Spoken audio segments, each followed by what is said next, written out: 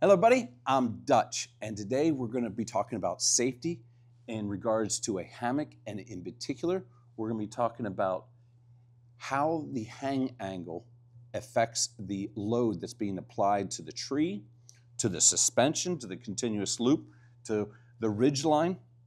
And, well, the science of this I don't exactly understand, but if you ask riggers when they're lifting loads, if they lift a load straight up, it actually splits. Let's say they have two lines and they lift up a load, it is going to split that load in half. But as that angle comes down, and let's say it comes down to this, it is going to grow exponentially. At a 30-degree angle, it's actually going to go, and let's say you're lifting 1,000 pounds, there's going to be 1,000 pounds applied to each end of that suspension. Whereas if it was coming straight up and down, it would have split in half. There'd only be 500 pounds on each of those suspensions. Now, we're not able to hang a hammock straight up and down, so we have to put an angle. Many people know about the 30-degree rule, but why is that 30-degree rule so important? Why do we do 83% of the length of the hammock is the length of the ridge line?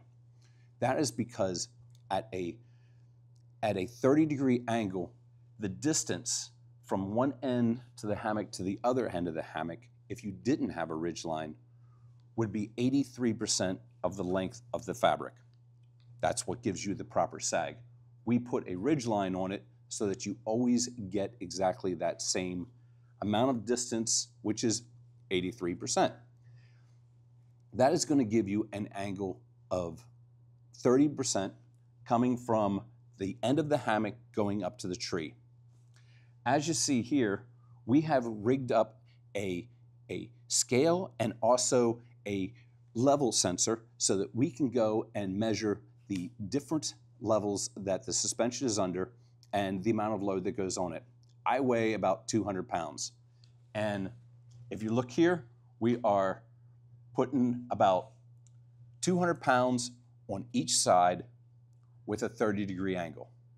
Now, if I change that and I go at a shallower angle, it should increase the amount of weight that is being applied to each side of this. I shouldn't say weight, it increases the amount of force that is applied to each side. Now, this is going to be true for the tree, which is super important. This is also going to be true for your continuous loop, your buckles, the Dutch clip. A big one is the ridge line, because very often this can be the weakest link in here. These generally have, if they're made out of lashet, a 400-pound breaking strength. So you can see that if you were going extremely tight, that it would put an incredible amount of weight on here. That's why when they're really tight, you pluck this and it's like a guitar string.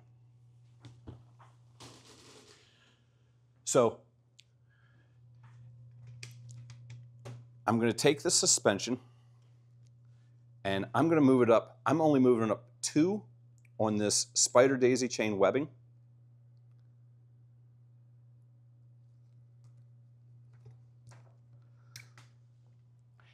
Now, you can't measure the angle right now because, first of all, this big heavy block here is changing things, and you have to measure it actually when the hammock is loaded. That's really kind of difficult to do, especially if you're out in the woods. However, you always have your ridge line to test. Had I not had any of that on here and I sat in this hammock to check it out, I know that this is way too tight of a suspension. This thing really has a lot of pressure on it. I cannot bend this.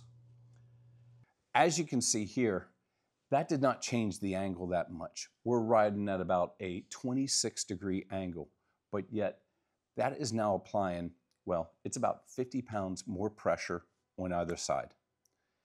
I'm going to go and I'm going to make this even steeper, and we're going to see how high we can make this.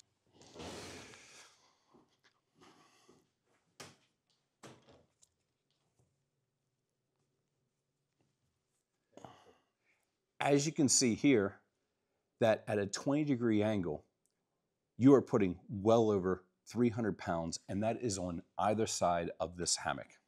So when you go to hang your hammock, one of the first things that's really important is the distance the trees are apart. Because I know for me, at 6 foot, I can only reach to about 7, maybe 8 feet high, and my limit is going to be 15, maybe 16 feet apart. After that, I have a hard time reaching that strap to get high enough in order to achieve that 30-degree angle that I'm looking for. So I know at 6 foot, my maximum is I go for 15 feet. Then, when you hang the hammock, it is very difficult to really tell. I know there's this, and this is a 30-degree angle, but that is an unloaded hammock, and that isn't really true. You'll see that my suspension changes greatly now. A lot of that's because I have the scale sitting on there, but it changes when I'm loaded and when I'm not loaded. But that just gets you close when you do this and you find the 30-degree angle. The real measuring tool is going to be your ridge line.